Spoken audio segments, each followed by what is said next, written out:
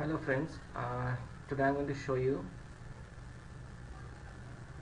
how to remove the malware warning from your WordPress website.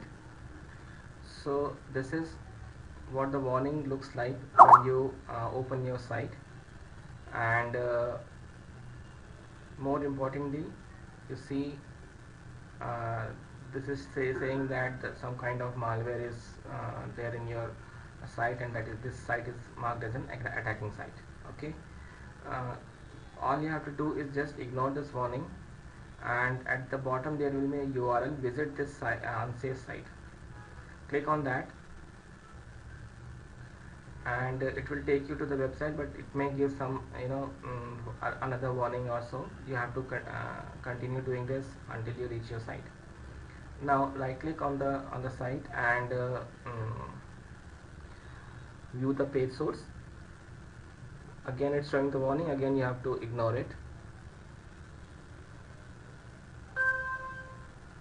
Now you see at the end there is another on the source page, you can see some kind of script over there. The script type is JavaScript. Actually this is nothing but this is combination of ASCII characters that is building together to redirect us to some URL. So that URL is causing the problem for you. So this is where you have to fix the problem.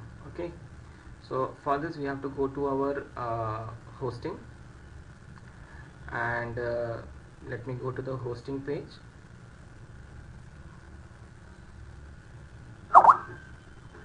Now this is my hosting, and here I can go to my go to the file manager where all my WordPress files are being kept. So I have to go to the root of this website's directory. So the root directory, go to your WP include folder, and in this folder you will be looking for something called default filters. Default filters. Yeah, where is that file? Yes, this is the file. So we can edit it by different editors and on the top, but I prefer to use the code editor.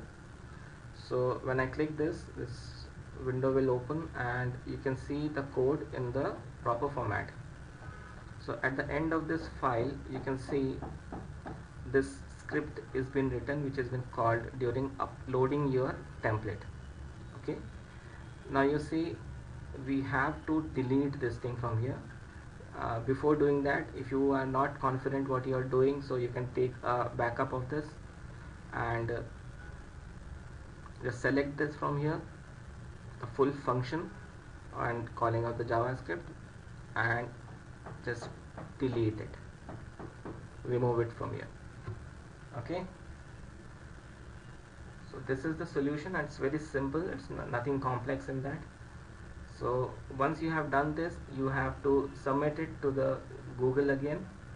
So before deleting this, you can keep a copy of this and paste it somewhere in your notepad, so that you can submit it to the Google again, saying the reason that this was the code in my website, and I have removed this. So I have saved these changes. Okay, and you can close the windows and resubmit the site to Google, and saying that I have removed this particular code from my website which was causing the problem.